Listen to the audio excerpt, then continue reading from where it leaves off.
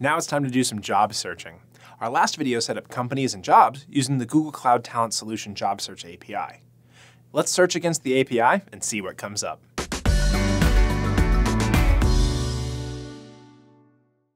There's a few things we should include in the request when searching for jobs. So let's cover those and then run some searches. For every search, we need to provide request metadata. This is an object that provides information about the user making the search request. It's important to provide these details to ensure a consistent user experience, as well as to better train the machine learning models. First three properties in the object are required. Domain should be the domain where the search is hosted from, such as foo.com. Session ID and user ID are values specific to the user doing the search and should properly be obfuscated before being provided, such as hashing them. That way, the API doesn't see any personally identifiable information, but it can tell when it's the same session and user. Device info is optional and consists of the ID and type of device, so you can distinguish between a web search and an app search, for example.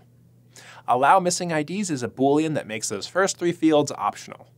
When the API is fully implemented, you should always aim to provide all of the requested information to ensure the best results. You can use allow missing IDs if you can't get all the information, or if you're testing. For our sample code, we'll provide some static values for these. Technically, that's the only required field for doing a search, but then the request will come back with all sorts of jobs. More than likely, we'll want to actually search for something, so we'll include a job query. The job query can be pretty simple, with a query string for the actual search terms and different filters to help narrow down the jobs that get returned. For instance, you can return only jobs from a specific company or filter by employment types. We'll just stick to the query string for now, but there's more information about filters in the description below. You can also specify a job view property, which is an enum that declares how much information you want to get back with your job search request.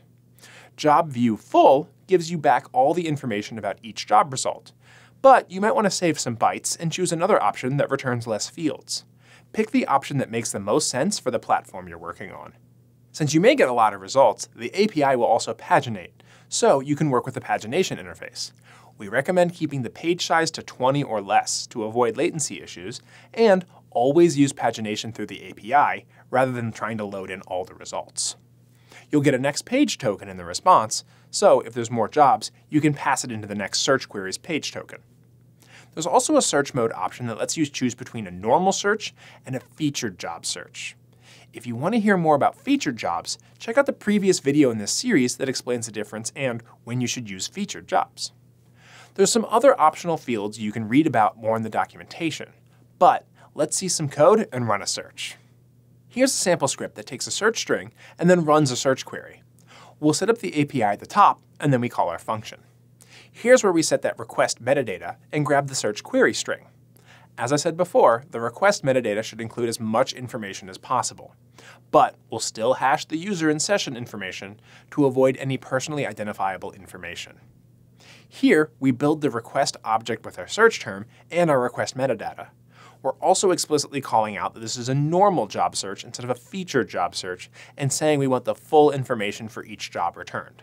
We've also got a page size for 20 for now, though we'd have to use page tokens or an offset if we wanted to get to the next page.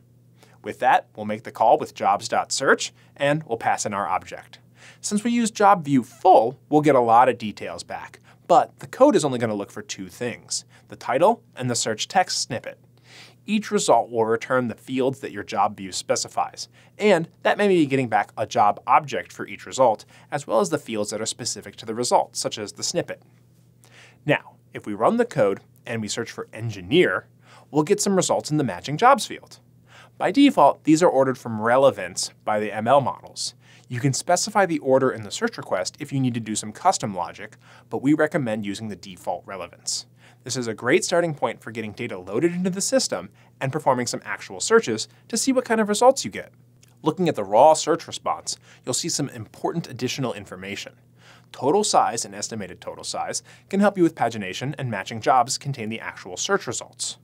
In the metadata section, you'll also get a request ID that's unique to this specific search.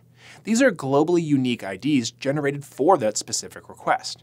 So, if you're seeing an issue or have a question, these request IDs can be very helpful if you need to contact support. From here, you should be able to load information into the Job Search API and start doing searches. In our next video, I'll talk more about the specifics of relevance and ranking for the job search results. Thanks for watching, and remember, when looking for talent, it's okay to keep your head in the cloud.